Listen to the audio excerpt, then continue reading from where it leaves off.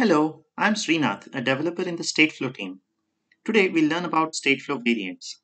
This feature allows you to take a single Stateflow chart and generate code for different configurations from it. This enables you to deploy different versions of code from this chart onto different hardware configurations. Let's start with the Stateflow chart, which represents the logic of a power system controller with a backup battery and a battery charge indicator. We start with the on state, and we transition to the backup state when the input power goes to 0. While in the backup state, we switch back and forth between the OK state and the low state, depending on the battery charge. Finally, when the state of the battery is 0, we transition to the off state. After a few years, we decide to sell two cheaper versions of this power system. One which does not have an indicator light, and one which does not even have a battery backup. In order to do this, we need to introduce some extra logic into the chart. Let's see what that looks like. We now have two additional substates right under the battery backup state, an indicator state and a no indicator state. We use a parameter has indicator to control whether or not we want to exercise the indicator light logic. Similarly, we use another parameter called has backup to either transition to the battery backup state or directly to the off state when the power is off. The problem arises when we try to generate code for this chart. When we look at the generated code, we see that it has both the logic and the variables needed to maintain the active child of the indicator state. This is unnecessary and potentially expensive when we deploy this code on a hardware configuration which will never have an indicator light.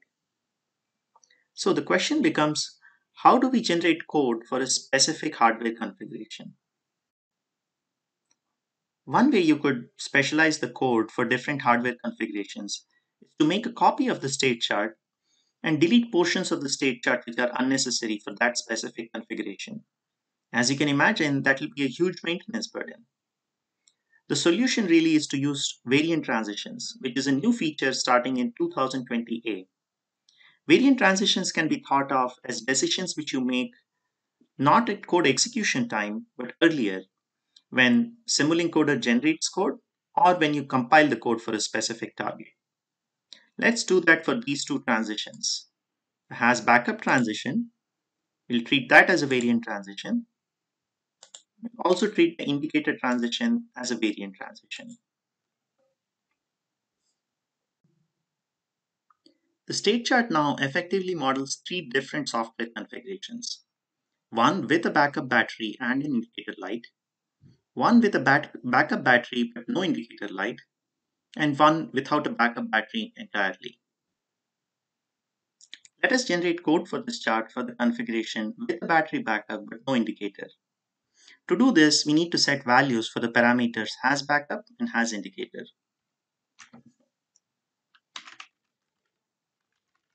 So we will set has backup to true and has indicator to false. Now let's take a look at how the generated code would look like with variant transitions.